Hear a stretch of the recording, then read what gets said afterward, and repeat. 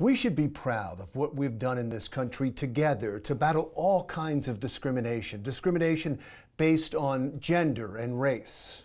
And yet one type of discrimination seems to be embraced and has been allowed to fester: ageism, the prejudice or discrimination of a person because of their age. The stereotypical portrayal of people of a certain age in movies and on television is that they're slow, they're confused, or they're angry. Get off my lawn. In fact, that line is used all of the time on social media to make fun of a person who is a little bit older and tries to engage in debate. And it's used to make fun of people who are running for president. It would seem that ageism is the last socially acceptable form of discrimination. And I'm guilty of it too. In a recent commentary, I was lured by the ease of ageism to make a cheap sight gag. I commented that although the Democratic presidential field is the most diverse in history, it is led by two old white guys. And then I used the Sesame Street characters Waldorf and Statler. It was wrong of me to do, and I won't make that mistake again.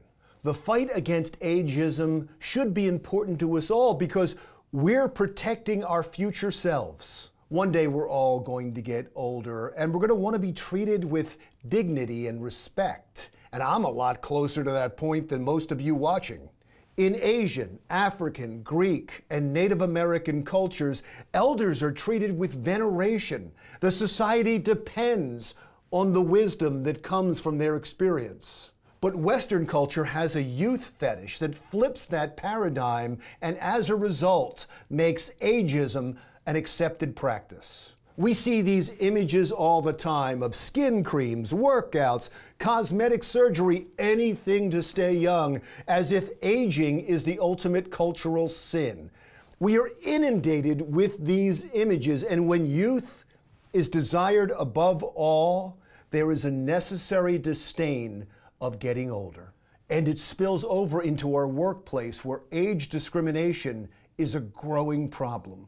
Americans 65 and older are now the nation's fastest growing working demographic. Now, there are good and bad reasons for that trend. On the positive side, in a thriving economy, we need more workers and people are living longer and healthier lives. On the negative side, a lot of those people have to work because they haven't saved enough money for retirement and they have to afford the ever-rising cost of prescription drugs. It is no wonder that the filing of age discrimination claims has doubled in recent years, and a recent survey by the AARP found that 61% of older workers have felt age discrimination in the workplace. Older workers often feel isolated in the workplace, and they're fearful that they will be the first to lose their job when the economy takes a bad turn, and that leads to depression and other very real medical problems.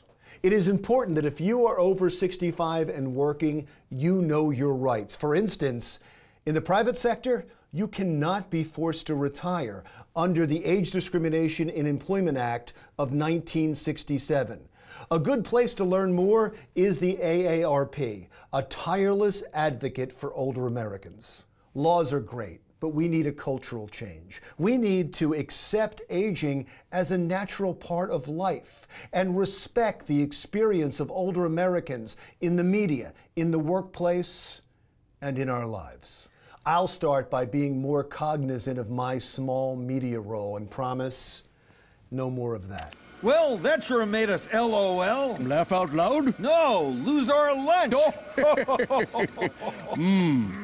I'm Larry Menti. Talk to you again soon.